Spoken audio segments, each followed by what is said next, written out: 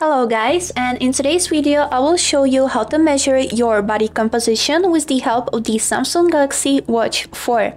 Let's get started, but firstly don't forget to follow to see more useful content.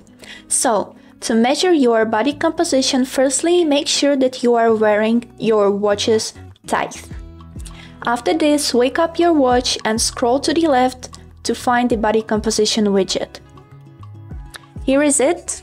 This is what it looks like. And click on measure. Right here, select your gender, set your height. For example, mine is 178, and set your weight. Mine is around 57 kilograms. And click on done.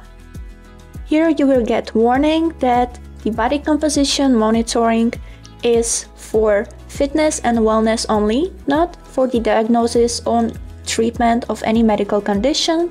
Do not measure if you have an implanted pacemaker or other implanted medical devices, and do not measure if you are pregnant.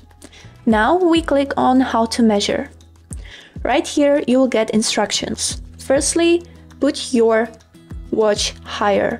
After this, place middle and ring finger on buttons, like this, and touch your watch only and do not click on the buttons.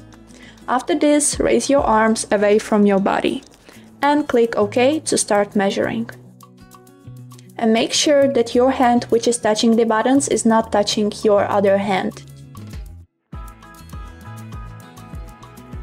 After the measuring is done, you can see your results right on the screen.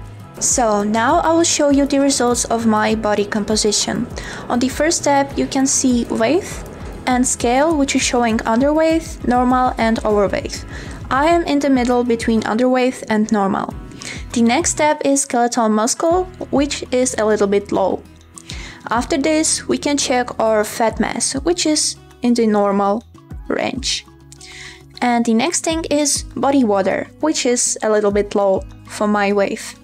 And body analysis. My body fat is between high and normal, and my BMI is between low and normal. And my BMR is average calories that I should eat every day to stay in the same weight. You can see the amount of calories. Also, you can see all of these informations in the Samsung Health on your phone, which is connected to your watch. Right here, if we click on it, we can see the same information that I just showed you on your watch. And that's all. I hope this video was helpful for you, and remember that this does not replace the professional medical measurements. Thank you for watching.